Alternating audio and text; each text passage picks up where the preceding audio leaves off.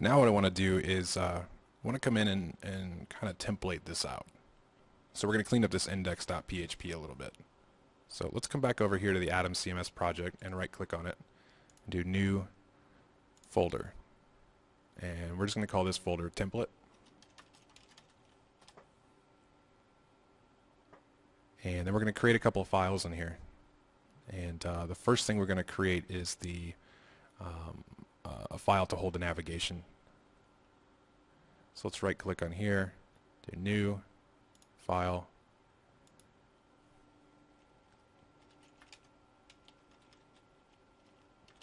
and we'll call this navigation.php.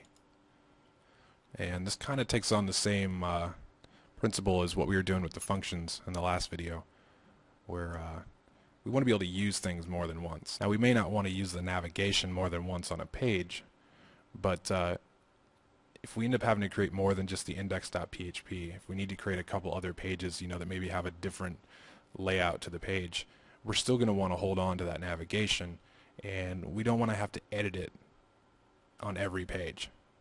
Why not put it into its own file and only have to edit it once? So that's what we're going to do here. So let's go ahead and take this entire navigation here from 20 to 34 and cut that out. Then hop over to navigation.php, do a Control V and paste that in.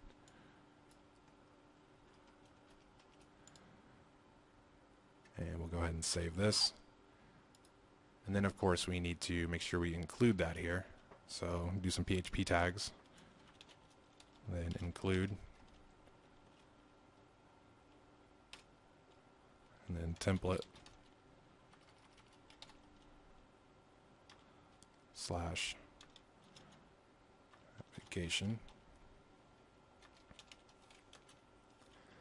Then semicolon and close that PHP tag. So we'll go ahead and tab that out.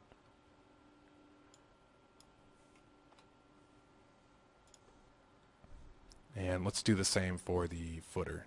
So let's go over here to template, right click, new file, call this footer.php.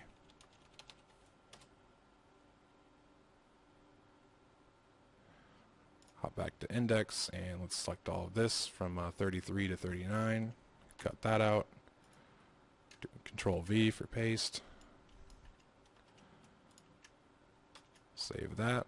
Hop back over to index and let's just go ahead and copy line 21 here. Save time. And go down here to say line 33 and paste that. And then let's go ahead and change this navigation to footer and save. So let's just make sure that everything's still running smooth and go to our page and refresh. Everything's good. So if everything wasn't good, maybe we had a typo here with navigation, save that. We're going to get a PHP error saying that it can't find that file. So if you're seeing that, then odds are you've probably got a typo or something. Now let's take this one step further here and let's go ahead and take advantage of our constant variables. So let's hop back over to setup. So we're going to use what's called a constant or a constant variable to hold the name of the template folder. So before the functions here, hit enter a couple times in your setup file.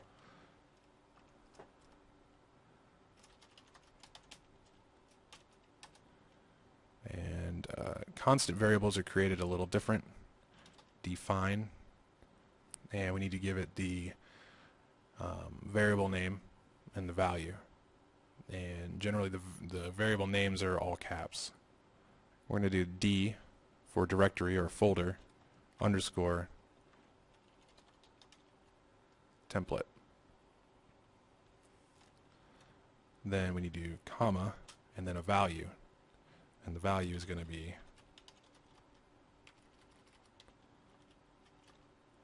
template.